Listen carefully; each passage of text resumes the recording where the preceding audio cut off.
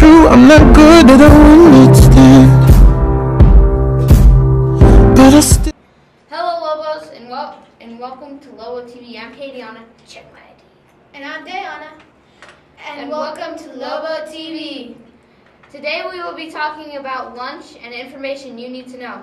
And weird holidays. Please stand for the pledge. We're back.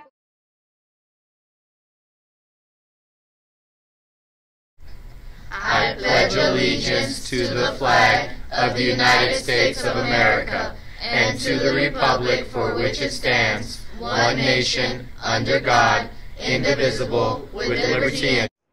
We're back, Lobos. Today's high will be 74 and the low will be 50.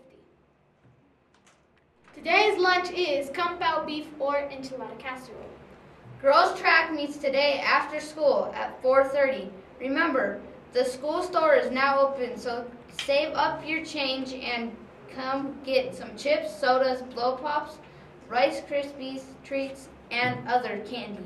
On the 29th, boys and girls wrestling starts. You will need a current physical and parent permission to practice forms.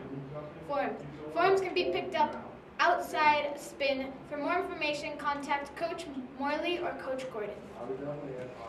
All students who come to counseling to get a uniform shirt from failure to be in dress code at the start of their school day will be issued detention for failure to follow dress code expectations.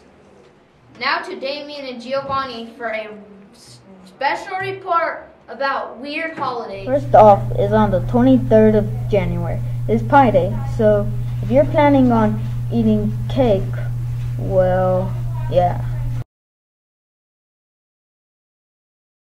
Backwards Day is on the 31st of January.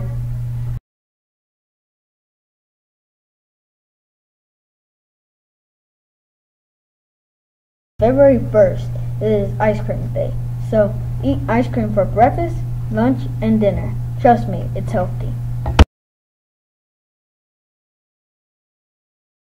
Next up is Waffle Day, which is on March 23rd. Definitely better breakfast than ice cream.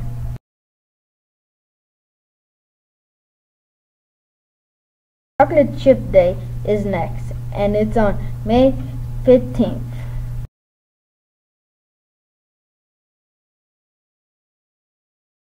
Next is for you sucker lovers. On July 20th, it is Lollipop Day.